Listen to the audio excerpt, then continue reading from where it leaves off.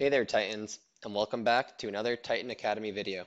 Today we're going to be talking about one of the most important elements in Titan Web, and that is the form element. Specifically, we'll be focusing on the layout and the structure of the form element. So we'll first cover how you can add a row or column to your form, how you can merge the columns within a specific row. We'll talk about how to align the elements inside a form, as well as how to space those elements out. We will talk about naming your rows, and finally we'll talk about what happens to your form when we move to smaller devices. Let's get started. So the first thing you're going to want to do is click on your pink plus button, head over to your form tab, and drag in your form element, and you will be asked to set the number of columns, rows, and spacing. You can change all of these things after the fact, so don't worry about this too much. I'm going to go ahead and update the amount of columns, and I'll apply.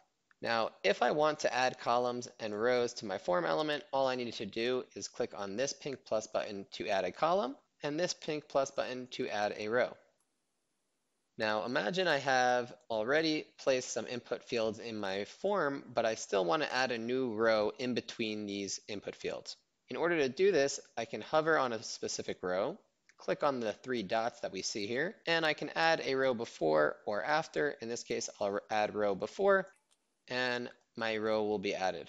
I can also delete rows like this, and that will remove all of the content inside the row as well. The next thing we're going to talk about is merging, and I'll add a column to make this a little bit more clear, and let's add a button on this final row here. Now imagine I want this entire row to be one cell. To do so, I can click on the three dots, hover on merge, click on merge all, and I'm left with one cell here. If I want to customize my cells a little bit more, I can head over to merge and do custom merge, and this will allow me to group my cells however I would like. So let's make that one cell. We'll group these as a new cell, and we'll add a third cell over here.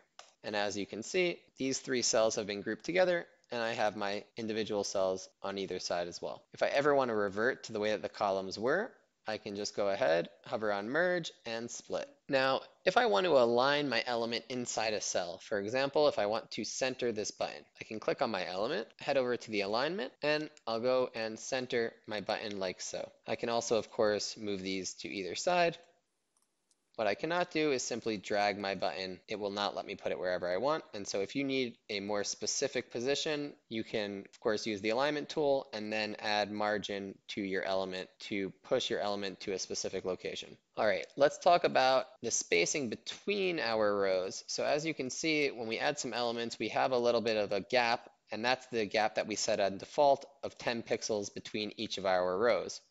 Let's move this back here to make it a little bit more clear. Okay.